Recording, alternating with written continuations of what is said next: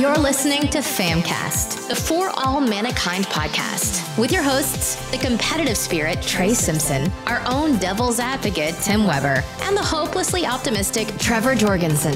This is FAMcast.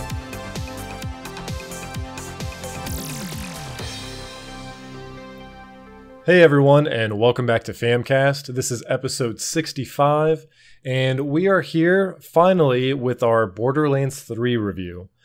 It's and Tim, you can I'm sure you can agree with me here. It's taken some time. It has a lot more than I thought. Like I thought I was going to be able to like bust this out in like 1 or 2 days. Nope. Yeah, that is not the case. Now, granted, just to kind of chat about it a little bit before we dive into the review, we definitely could have, if we wanted to, we probably could have plowed through the main story, not done any of the side quests or collectibles, challenges. Or have responsibilities. Yeah, go to work, I suppose. Right. But no, I think we both kind of had the same mindset that we're completionists. You know, we like doing all the side quests, finding all the hidden stuff, unlocking everything. But then I think once we got to a certain point, both me and you were like, fuck it. We're just going to complete the story and we'll go back later. Right. Like all my friends who don't do side missions, like, bro, you're still playing the game. I'm like, I still have things to do. Right. I've got so much to do. And I don't, yeah, man, I think the biggest push for me that caused me to try and get through as fast as possible was just spoilers. I did not want anything spoiled for me, so I'm like, I need to get through as fast as I can now. Right. It's been a whole week. I mean, at this point, a week and a half. I just finished it yesterday. You finished it, I think, 2 days before I did. Correct. So yeah, that was my biggest fear. Is just, you know how the internet and Twitter is. Any little thing gets spoiled as soon as the game comes out. So you're right. It's a little late. But it's here, our Borderlands 3 review. So to kick it off here, both me and Tim are fans of the series. I think since Borderlands 1 for both of us, right? Yeah, my history of Borderlands is a little bit different, just for the simple fact that like when Borderlands 1 came out, that was the same time Fallout 3 came out, and I had to choose between the two. So I chose Fallout 3 and never got big into Borderlands 1 until Borderlands 2 came out. Like a little prior to Borderlands 2 coming out, when it got announced, I was like, well, okay, I guess I'll go back and play 1. So that's when I got introduced to it. I was more late to the game because of Fallout, but sure. I mean, I still love it nonetheless. Interesting. Yeah, I didn't even put those two together. Yeah. Mine's kind of interesting too. Not from that standpoint, because I've played them all at release. 1, 2, pre-sequel, and Tales from the Borderlands, which I still suggest you get through, Tim. It's got some great story, and especially now that you know some of these characters, right? Definitely recommend it. But I think mine's a little interesting because I've always played solo. Not to say that that's, you know, some rarity. I'm sure a lot of people do, but with it being such a co-op focused game, I feel like I've played a completely different Borderlands than you have this time around. Because Tim's gone through the campaign with Ben, the entire campaign with Ben, and other than the very end. I didn't finish it with him. Oh, yikes. Bro, our schedules just weren't matching up towards That's the fair. end. I'm just like, I got to get through this. So I was like, look, I'm sorry. I have to beat this game tonight. Yeah, that's fair. So unfortunately, I played 90% of it, maybe even 95% of it all the way through with Ben. And then the last couple bits, I had to push through because it just wasn't going to get done. Yeah, that's fair, man. And it's kind of been the same thing with Trey. Our schedules haven't really lined up. You know, I played as soon as it went live last Thursday night, and Trey wasn't home yet. So I've been going back a few times. Like that night, I helped him get caught up in the story, and we played through a bit. But then, you know, he's busy doing other things, so I, you know, stayed home all weekend playing Borderlands. So now I'm pretty far. Well, I beat it, so yeah, I'm pretty much decently far. Yeah, decently far ahead of Trey, but. I think that's one of the great things I love about this game is the co-op and the fact that you don't have to be the same level to play together. Correct. I can go back and help Trey out in his story. He could jump into to any of any of ours. Well, yours once crossplay is available. I just love that it's cross-functional and I forget what they call it. I think it's like instanced or phased leveling, to where the characters or the enemies, I should say, are the same level as the player, even when you're grouped up.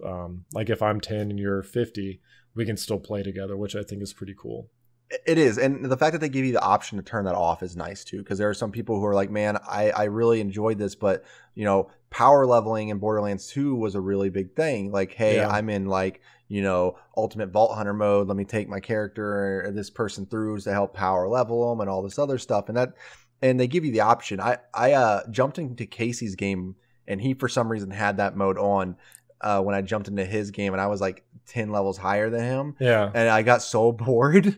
Oh, yeah. Because I'm like just smacking like level 17s at the time, and I'm like 27, and I'm not getting any XP, and all the guns dropping weren't going to help me. So I was literally there for nothing other than to help him. Yeah.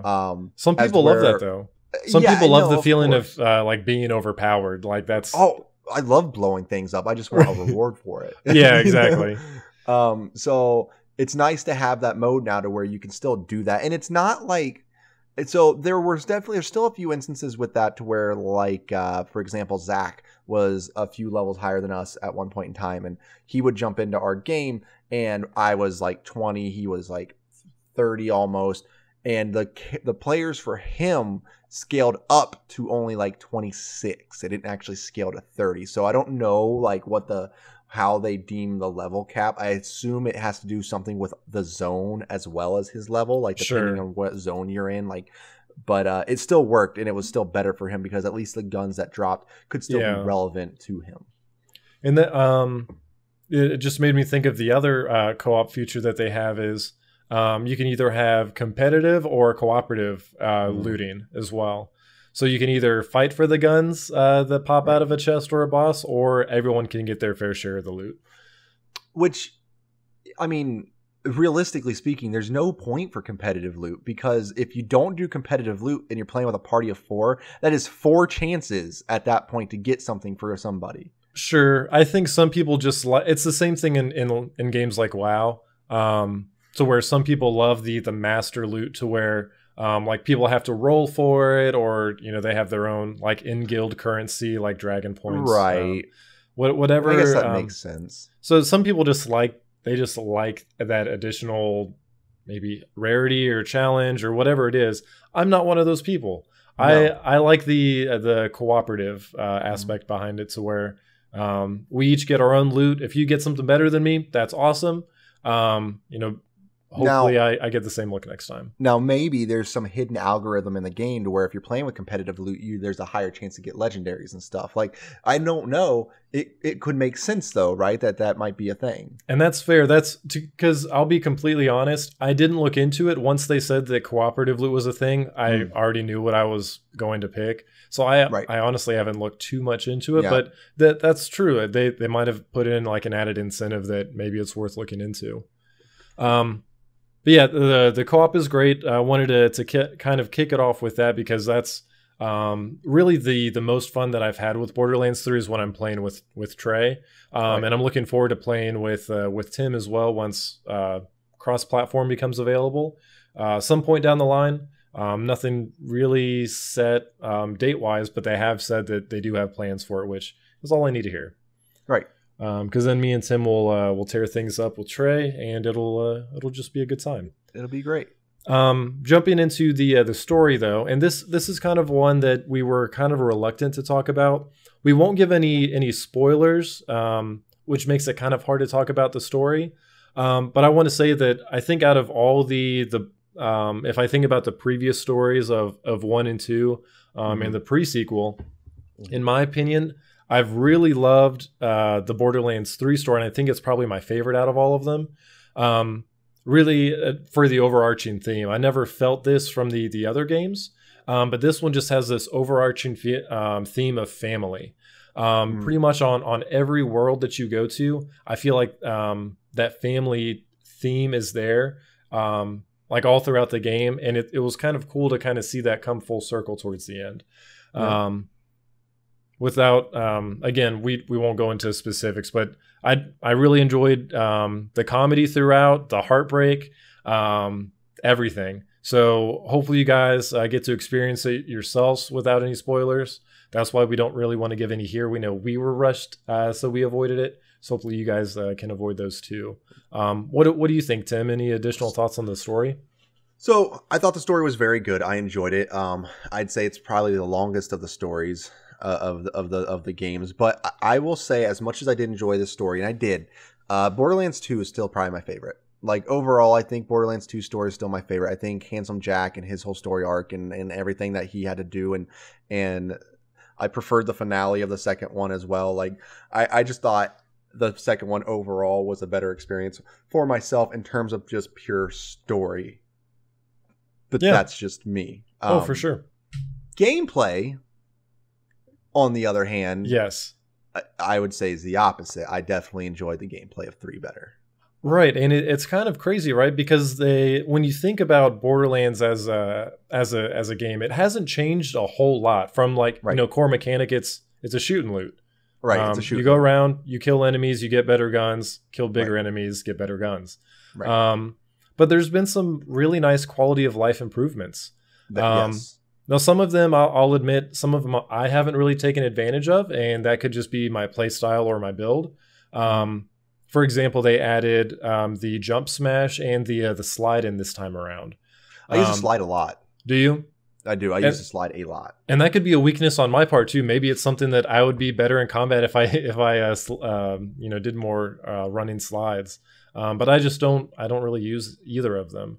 Yeah, I don't ground pound very often. The only reason I started doing it seldomly at this point is because of a mod I got. So I'm right there with you with the ground pound. I see the potential in it, I guess, but I've at the very few points in the game am I like at a high enough point where I'm just like, I'm coming down to jump on you. Yeah, there's not too many, since you do have to be higher than just ground level. Right, you don't really get to use it a whole lot, but I mean it's cool that it's in there. Right, because generally if I have the high ground, I want to keep the high ground. Yeah, I'm the same. I'm the same way. But it's cool. It's a feature. It's there. There could be some. I'm sure it's good for Brawl Amara players that get up close and personal. I'm sure that's great for them. I'm sure there's some great class mods for that too. I'm sure there are. Just not my play style, but that's what I love about it is that I feel like throughout the game I was fed different guns, grenades, mods, and it forced me to change how I played. Not forced in a bad way, but I got to experiment. Like this legendary gun does this crazy thing that the guns that I usually stick to don't do. So I got to try out different guns throughout my gameplay, and I mean, even last night I was asking you about what your favorite manufacturer was, and you were saying Torg, and I'm like, I've never really used Torg. And I actually got a legendary pistol. I'm like, I'll try it out. It's a Torg legendary. And this thing shot one bullet and then split into like 5 missiles. I'm so jealous of whatever this is. What is this? So it's cool that you can get some random guns, and it can really change how you play the game from that point on. And I feel like depending on like your build that you're going for, a manufacturer can be a very, very key element to that. So like, for example, my Moze is I know everyone's favorite Moze build apparently is this endless mags Moze, which I've tried it and it's fun, but I have more enjoyment out of seeing things explode.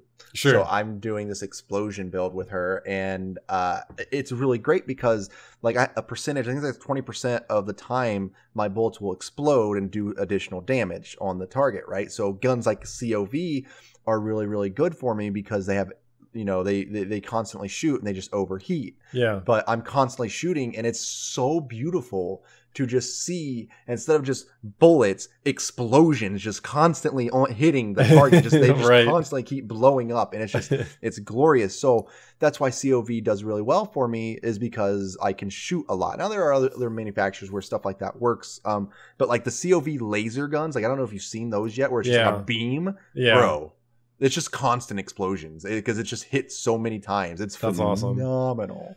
There's I saw this guy fight this boss, and he uses one of those laser weapons, and it just melts. Like you just see the boss's health bar go like this, like that speed. I'm like, what are these weapons? So I mean, it's good to know that it's COV now. I have to try that out. Yeah, and yeah. So It's super neat. And I don't know if it's just COV, but all the ones I've found. The only other one I found was how do you say it? Oh, Malawan?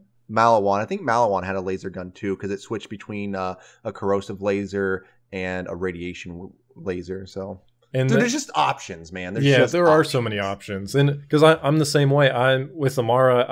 I think everyone goes with a brawl build. Like I think that's the best. But I go elemental because I like seeing all the ticking elemental damage. Right, it's fun.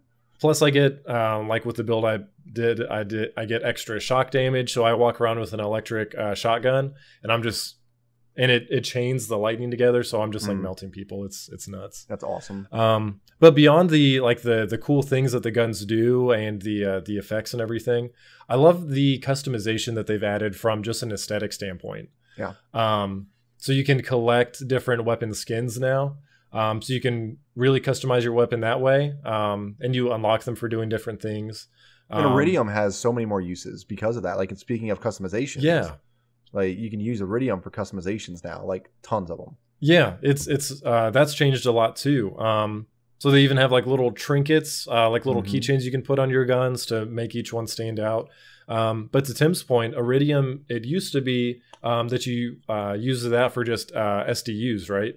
Yes, for the most part. That I'm pretty sure actually most part. Like that was the majority of it. That was it. If it wasn't all. Right. But this time around, you can use it for customizations, whether it's like your head, skins, down to the other customizations like gun skins, and the little keychains as well, the trinkets. You can use it for guns too, anointed guns that give some bonus effects. You can use it for something else later in the game that's pretty cool. You get like pretty much right at the very end. It's so awesome. I won't spoil it here, but definitely one of the cooler things that you'll pick up that you might want to save up your Iridium for. Right.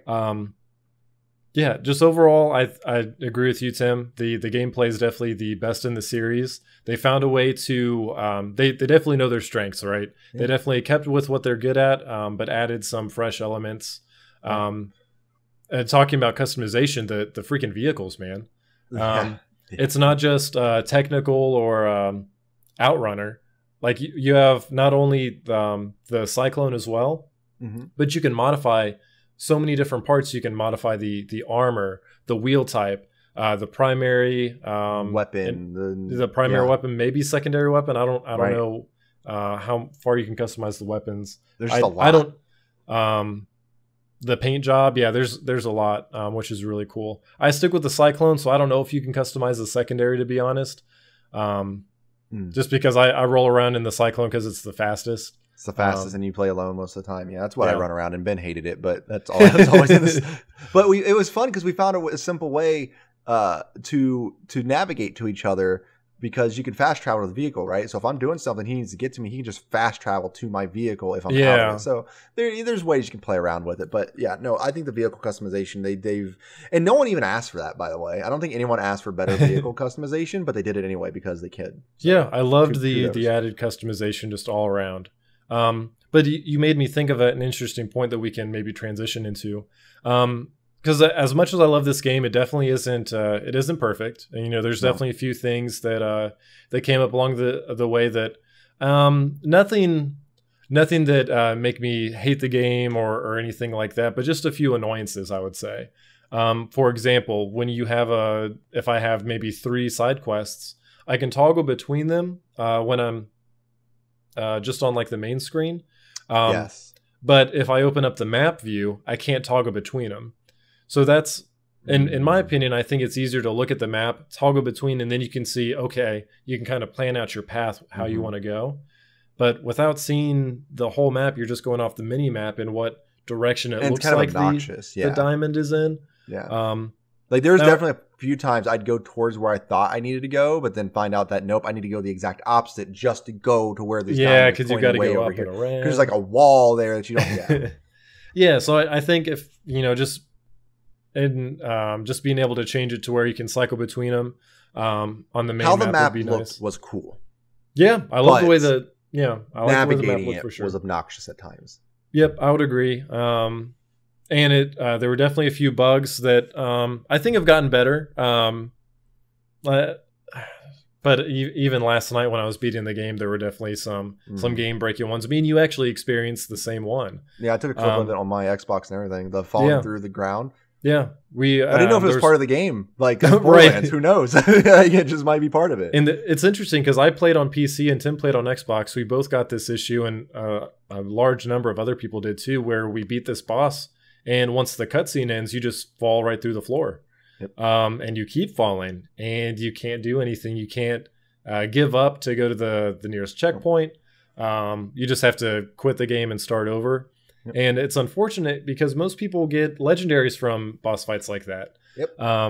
I was lucky enough to where I could go back to my lost loot, which is another cool addition to where if you didn't pick something up, there's a small container on the ship to where it gives you, some of the most recent loot that dropped. And ideally, you want to clear that out so more loot gets added. Right. You can even expand it with SDUs. I forget so many times, though. Yeah, me too. I'll be honest. Because if it's worth picking up, I usually grab it. I pick it up, right.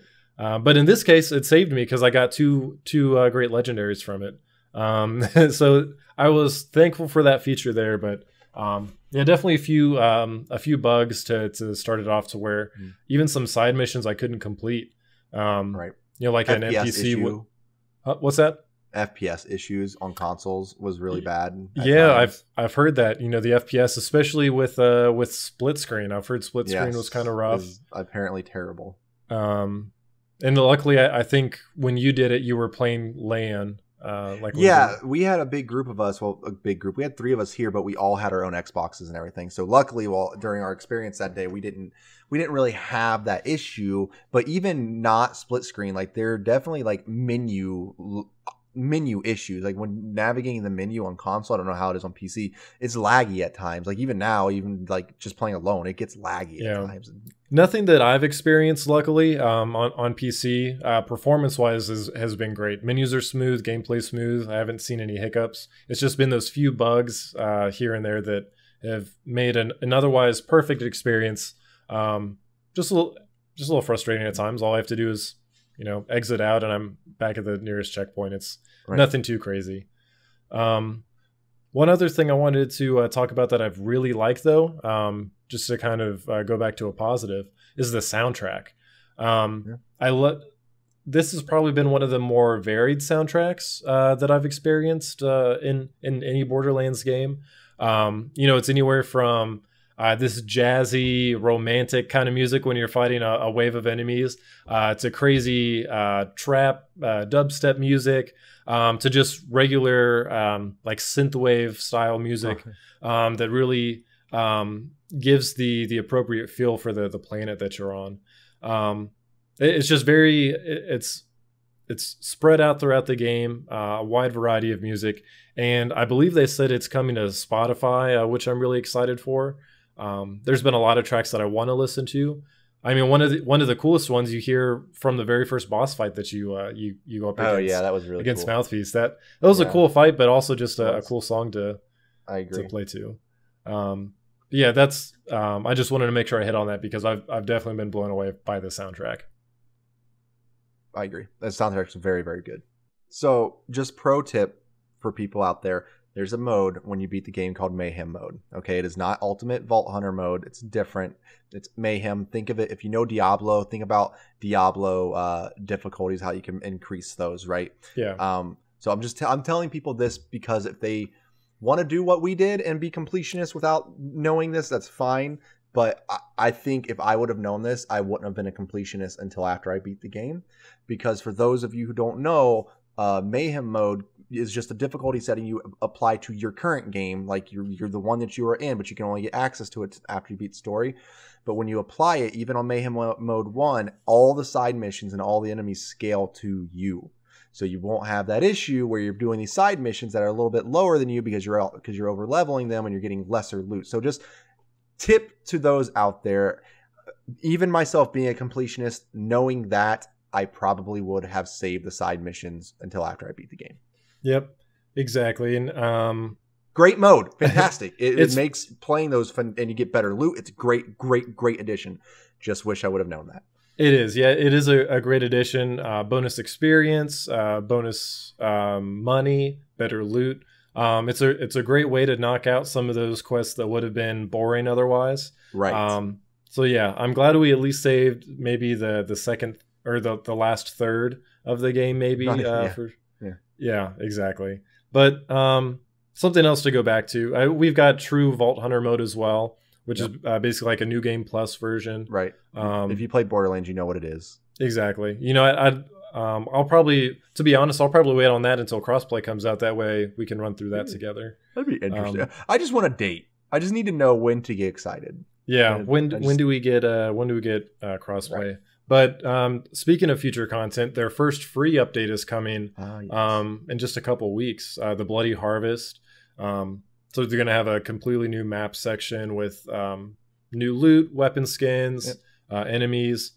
So, I mean, for a first free update, it sounds pretty awesome. Yeah. And obviously, they have the paid, the fuller content patches down the road with the season pass that you can get. But there are 4 of those coming, and it sounds like they're going to be some of these smaller updates kind of sprinkled throughout. So I'm looking forward to it because this is a game that I unfortunately, as much as I played 2, because that's the one I probably put the most time into, I never really got to play it co-op. So I'm glad that we're all in it on this one, and we can, with crossplay, we can finally play it together. Right. And the nice thing is for people who enjoy just like watching the game, or maybe that's what they can only do right now is just watching the game. If you guys check out people on Twitch, there's this EchoCast thing that Borderlands added, which allows people, the viewers, to not only get loot by watching them, but you can actually like participate in, like, I added a badass boss to Trey's game last night just by watching him, and it was like, and it came up as my Twitch ID and everything, and I got to like, I didn't realize how interactive it was, man. You get to like level him up, you get to like heal him, double his damage, like it's freaking crazy just to watch. Like it's phenomenal. It is totally worth like just checking out. Like that was a great addition that again nobody asked for, but it's there just for people who just want to watch.